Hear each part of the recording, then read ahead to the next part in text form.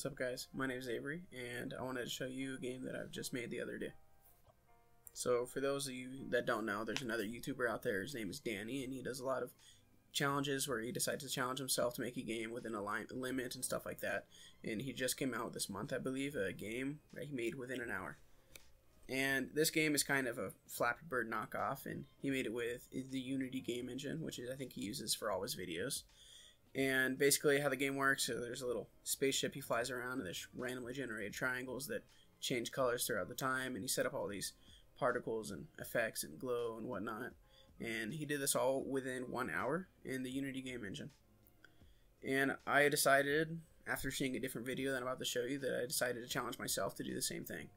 But one extra thing he did also is his game, he ported it to Android. So I'll go ahead and leave the link in the description for his video and also the app on the Android Play Store, see if you guys want to check it out yourselves. So this other YouTuber out here, the Tortoro, you guys definitely have heard of him. He does a lot of things like on my videos, but they're a lot better. He's been doing it for a lot longer. He does a lot of tutorial series for programming.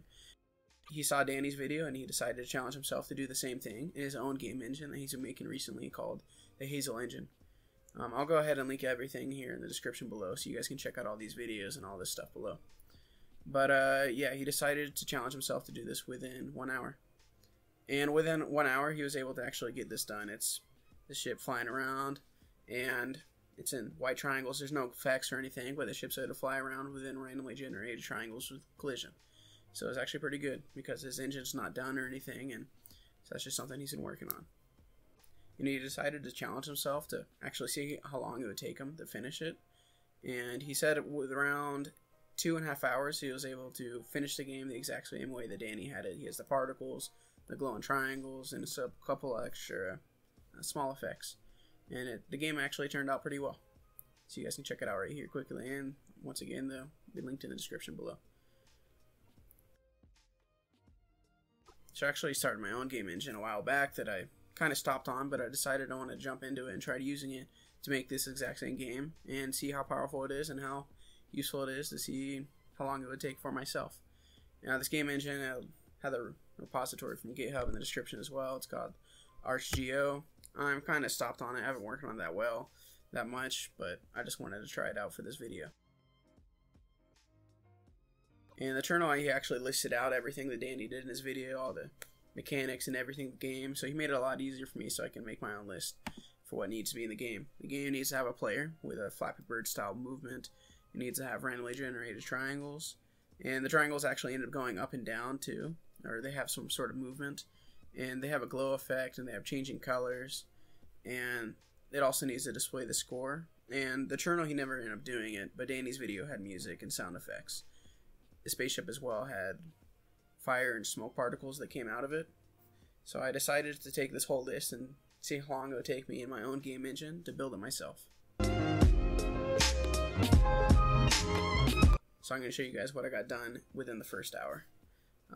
Like the Tortoro's video, within the first hour I was able to get the player movement done, the randomly generated triangles for the map and the game loop and their collision. And it's basically what I got done in the first hour, and I'll quickly show you that right here.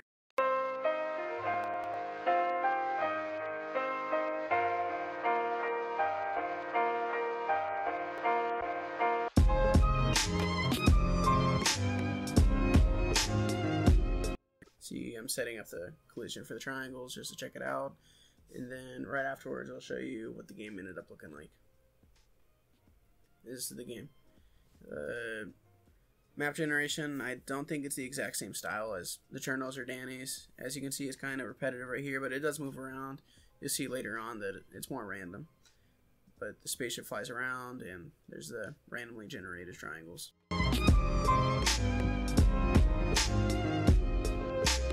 Within 2 hours, I got the score system set up, so it keeps track of how many triangles you fly through. It has smoke particles, and it was able to have the flame particle as well, and also the glow and the triangle had dynamically changing colors. In case you guys wanted to see, this is kind of how I did the changing colors. I don't know if it's the best way or if it's the only way, but I just set up the 4 colors and I just had it so it slowly looped between all 4 of them. And so if you guys want to check that out, that's how I did it.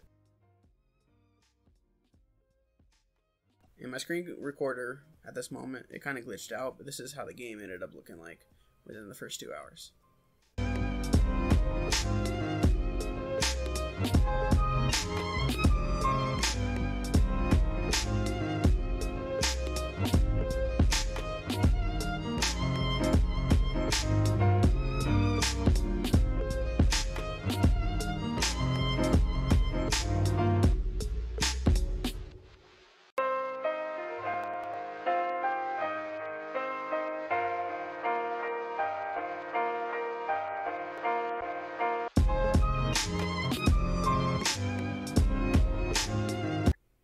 So I decided to add some extra stuff just for the fun of it. I had some background particles. I set up a handicap system that keeps track of how many times you die, and it kind of over time makes it easier for you.